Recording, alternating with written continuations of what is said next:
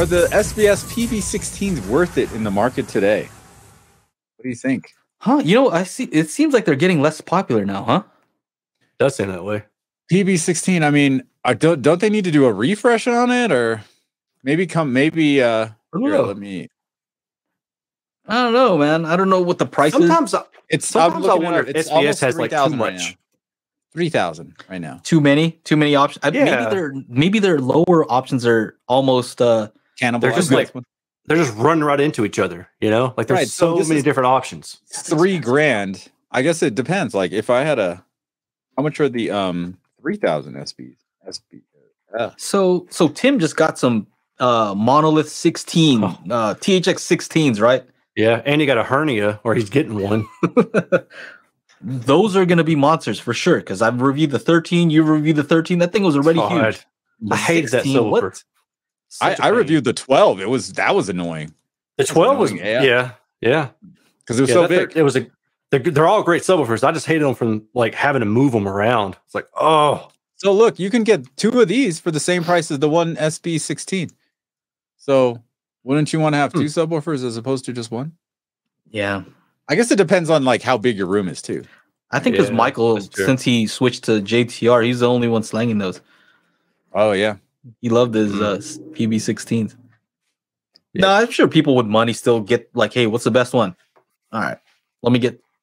Christian says Monolith over SBS every day of the week. Oh, wow. Yeah, just how much is the THX 16 from Monolith? Because that one is 2,800, right?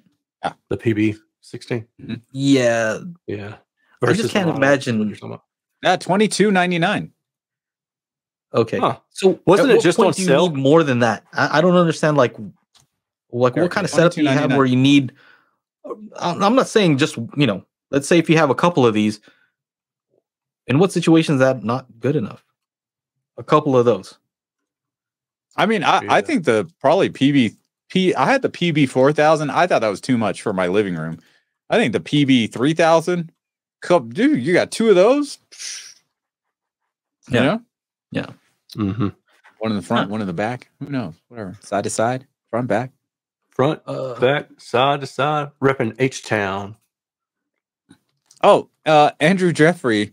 Is that Clips reference Cinema Dolby Atmos 5.1 but worth buying for $429? No, get the cheaper one that doesn't have the built-in Atmos in the high channel in the fronts.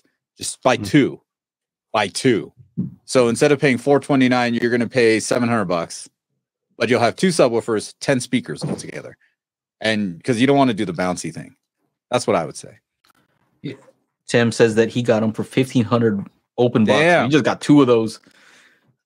We were worried. We were like, are those going to fit in your elevator?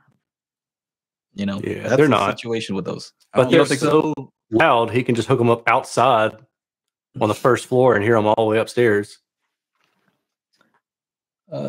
Reverend Slim says, when I move my subs, I sing moving, just moving, moving around your room. Oh, a little SACT. Aaron doesn't even know. He doesn't know that one. Yeah. That was a strike me. No. Have you hooked your AVR yet, Aaron? Me? No, I don't have any speakers to hook it up with. No. So. No speakers. I know it. I'm a letdown. How do you have no speakers? Because I don't have any yet. Like, even from the reviews, like aren't there speakers kind of left over? I mean, they're not mine. I've got to send them back. Oh, you don't want to hook them up? I still got the SBS Prime. I've got the monitor audio. Like the only reason I'm still hanging on to them is because I got to do a video for them, and I just haven't done it yet. Mm. Okay. So, and I don't with the audio precision stuff. That's what I thought I was going to want to spend all my money. I mean, I thought I was about to cash out $30,000 on that stuff, but now I'm like, I don't think I want to do that anymore. So Snooze says Rythmik FV18 over any of those all day. Rythmik. Have you guys had those are the ones with the servo, right? I have. Yeah, I tested a Rythmik like 2012 or 2013 or something. It was a 12-inch, but it was good, man. It was good. So you're a believer in the servo? I don't know if I'm a believer in the servo, but it was a good subwoofer. Mm-hmm. The actual drive unit itself was a really good drive unit. Like, I mean, I took that thing out and tested just the raw driver, and it was good. Dude, is this an 18-inch subwoofer? An 18? It's FV18? So. Probably. 18-inch ported audiophile subwoofer, 900 watts RMS amplifier. Okay. Oh, it's an audiophile subwoofer. Okay. It's audiophile. Makes all the difference in the world. So the servo's interesting because I think it tries to put the cone where it's supposed to be, right? Is that kind of it tries to control the woofer? Yeah, I don't know, man. I don't even remember. Dramatic boxy sound reduction of the re-radiation of bass from inside the box. Is that what it's trying to do? Is that what the servo does? I don't remember anymore. From my understanding, so there's two ways to control the $2,200. Right? You want an 18-inch subwoofer? It's $2,200. That's still less than the 16-inch SVS. Right? Mm-hmm. Yeah, that's not bad. Because you know how people talk about like how a subwoofer, when it stops, it's supposed to just stop, right? And of course, it has some inertia and it keeps moving. And the idea with this servo tech is supposed to like make it stop, right? It's fast, you know, it's quick. But I think a powerful amplifier will also do the same thing, right? Control the cone. If you have a good enough, strong enough amplifier. All right, here. Let's take some because I've been thinking about this for a little bit. Let's take some votes from the chat. I think I need a new subwoofer. Yeah. That's a yes. That's a yes. Okay, what subwoofer you guys should I get? All right, so tell them what you have right now. You have I have the dual I have two Rel 1508s. Okay, so they're two 15-inch drivers, 800 watts in each cabinet. Stacked. One on top of the other. Yes, right? they're one on top of the other because I need something space saving, right? Space saving. If you got a smaller sub, would you be able to place it in a different location? No, not really. No, there's no other option.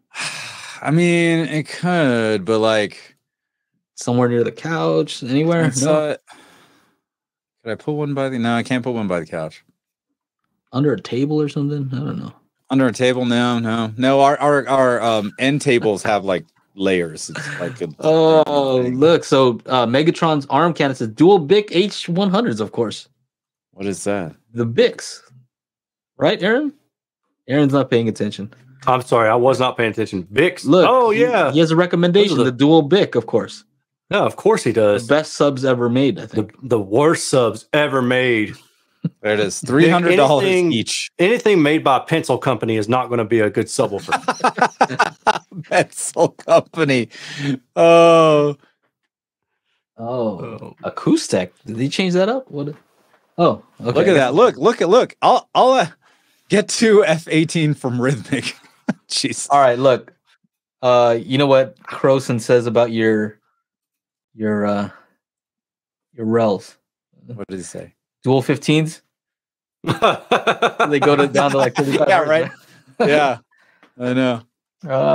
Kind of true. Yeah, no.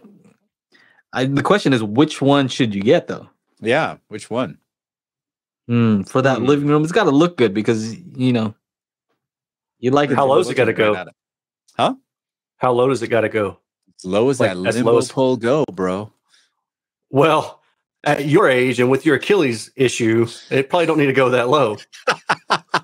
This is true. At my age, still probably don't need to go that low.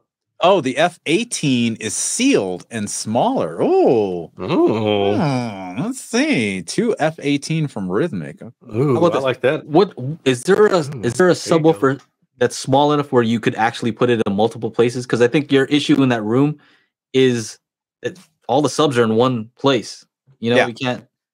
I mean, it's total like, dude. I mean, like when Zach from Dream Media was here, he was totally blown away. He's like, "Holy crap!" He's like, "This sounds like a home theater room." Yeah. So, hey, this, you know what? An 18-inch. I mean, I like the idea of sealed. I don't need craziness. I had a PB 4000. Yeah, ported. That thing was huge. Can you do in-wall? No, that'd be outside. Literally, like the wall is the outside, man. Yeah. Joe, John is a prime candidate. Says, all right, so that's not a bad idea, Snooze. Finally, finally, yeah, because he loves his KF 92s. I've actually I seen where he has them laid out. We kind of like looked at some different sweeps in the Discord group that I got kicked out of because I'm self-promoting too much. You got kicked out of a Discord? Oh, yeah, that's right. You mentioned kicked out of a group, bro. How hilarious what is group that? was it? Oh, you could tell me later. I don't know, some garbage group. Garbage. I don't know. I got kicked off a Reddit group, a home theater, because I was self-promoting my stuff. That was like 2 years ago. You did? I think it's the same group of dudes. Yeah. Honestly. Like, okay. Same dudes. Y'all don't want any knowledge, and I'm able to drop it's no biggie. It's no biggie. I got kicked out of, and I thought it was funny. But no, the good thing is like I got to meet some of these some folks like Snoots, you know, and we'd always actually just be in this one channel where we'd all just be nerding out doing DSP stuff. But those KF92s are pretty small, and I don't know if it's a pro or a con, but they do that dynamic thing where at lower volumes they allow the sub to get really like low bass extension, and then when you start turning it up, it limits that, of course. So I don't know if that's a great thing because it's kind of hard to EQ properly, you know. Because like, at what point do you EQ it? But I say you would just like say, all right, I'm going to EQ down to 20, and whatever it does below that, let it do whatever it's going to do. I think that might work just because they're small. They're pretty small. Some good. Kind of expensive though, aren't they? $2,000 a piece. What's that? I think he got them on. He got a deal on them. Yeah, I just pulled them up on Crushfield, and it's $2,000 a piece. So they're dual opposing, right? Yeah, dual opposing nons. Yeah. Surprising, like I've seen the measurements on them. Like, are you sure? Are you sure they're correct? Like, 12 hertz doesn't look correct, you know. But I guess it's that dynamic thing where at low volume it allows it to get that low. I like Anthony's. If money's no object, get the JL stacked Fathom. Okay, there you go. There it is. Yeah. That's it. In the conversation right there. I said it earlier in the stream. I wouldn't spend $10,000 on speakers, but never said a subwoofer. You know, I reviewed the Jumbo C912 last year, and I was ago. Yeah, we're not doing that again. We're not doing that again. I'm not even going there again. I will fight somebody. The JAMO 912, and I was impressed by it. So I kind of wonder if the 910 would be a good one to get if you bought a few of them. You know, it might do all right. It's still a 10, but all right. I am looking at. You're not gonna get. You're talking about for Channa? Yeah. Nah, if he's just looking for small and get a few of them. No, I want something that's gonna go. You want something, tunes, bro? We need some at least below 20 hertz, a little bit below 20 hertz. You know what I mean? We need something. You don't serious. need it to be small. You don't need it to be small. I don't know. What's your situation, bro? Can you put them? Can you hide them somewhere? No, I can't. I can't hide shit. You're telling me if it's not a small box, you can't put it under some kind of table somewhere? No, I cannot. 100% cannot. I can't move my couch like Juan said behind. No, it's not doable either. Go to I mean, hold on. This Rythmik is almost the same dimensions as the Rel. So you know what? Just keep your Rels, and let's just DSP the crap out of them. Since they hate the people using DSP and all that, they're not for DSP. I just like the fact that we DSP them and like extract all kinds of power from all kinds of bass extension using DSP. Well, I'm having an issue with with one of them. Oh, really? Is it that noise thing? Yeah, that noise. It didn't go away? No, it doesn't go away. So not cool. Maybe it's too much DSP. Maybe ditch the couch, get 3 subs, build a seat to go on top of them. Instant bass platform. I like the Speedwoofer 10, Chris Wyndham. I like. How about the Monolith, the dual subwoofers? You know what I'm talking about? Like yeah, probably two 210s. Probably not good looking enough for his living room. Oh yeah, see the rails are nice. They have like glass on it, and it doesn't have like they do. Funny thing, everybody complains about the rail logos, but when the there's no logos on the grill at all. So you don't see anything. And then the like logo on the top, I don't see the top. Bro, I'm going to send a cease and desist video. We're like, hey, let's get it down to 16 hertz. You know, let's make Joe, what do you think about this Rythmik here? Yeah, I'm biased, bro. I'm biased because I asked them like at the very beginning when I started reviewing stuff. I'm like, hey, I heard good stuff about your subs. Call them on the phone. They're like, nah, we're not interested. What does this look like? They hurt my feelings. Aaron. My feelings hurt your feelings. Is this 10 hertz? Yeah, it looks like it. 10 hertz. What is this one? Is this 20? Where's 20? I don't know. I guess that's 20. And then 100 is the next one. I can't tell. I mean, 100's over here. So yeah, that's 100. Okay. 20, 40, looks 60. all right. I mean, it's a sealed enclosure. Is that the sealed one? This is the sealed one, yeah. Yeah. Looks all right. Let's go back to the overview. Because look, it's just a straight up square box. Yeah. Simple, man. I'm sure they've got DSP in there too to boost up the low end. I mean, it looks pretty normal. Yeah.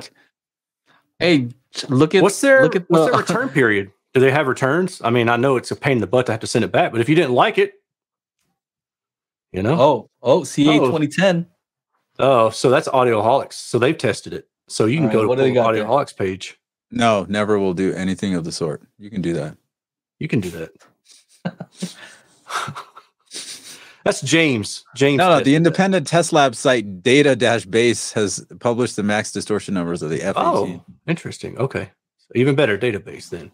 Because they've got a bunch of pickles. So I was actually going to say you should go to Database's site and check. I don't think. Look at these guys. Yeah. Channa, treat yourself. You will not send it back. I have a recommendation also. Oh, yeah. What's that? Look up RSL. Because this is the one I have in for testing. RSL 12S. Oh, that's that big one. Take a look at that. This thing's big. What? I like it. How big is that 18 that you're looking at? I mean, I know it's sealed, but it's 21 by 21 by 21 by 21. Look at that little meter on the front. What the fuck is that about? I don't need to see that.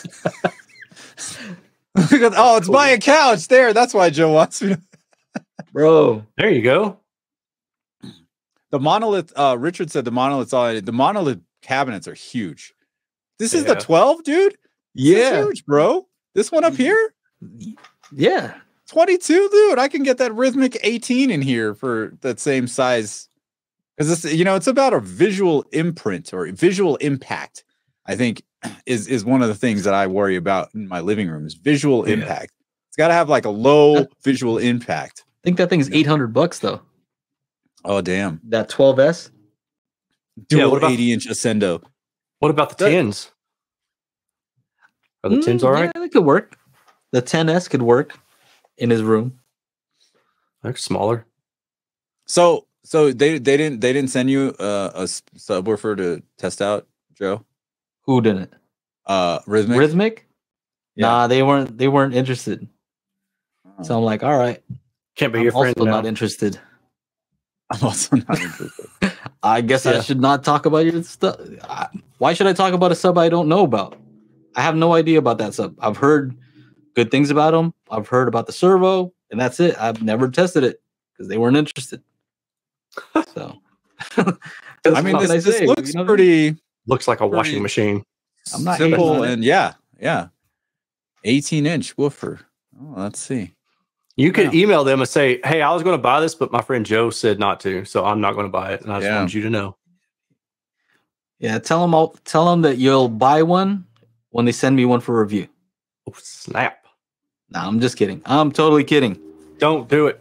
Nah, I've heard great things about them, and I believe all the people who say that they're good.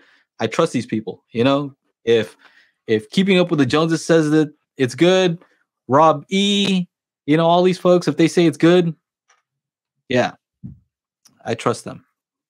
Rob says, unfortunately, Rythmik and PSA don't send out subs for review, and neither does Shu. I asked him directly, really? and he's like, "Nah." I mean, I can get my hands on some like JTRs and all kinds of stuff. I can get some shit for free. Like that's not a problem. Right. But it's gotta like they gotta be right for like the situation. Yeah. You know. Yeah. And I'm totally for the folks who think I'm serious. Like I have 5 subwoofers like in my theater that are just like stacked for waiting for me to review. Yeah. He's got a whole lot. I'm good. I'm good. I don't need any more subs. They're not interested, then totally cool with me. Yeah, Snooze, I'm not a huge gloss anything on any speakers because they do too much reflection in the living room. I hate that. But I did see the matte black or matte oak or matte or the oak finish, so whatever. Mm-hmm. It's all good.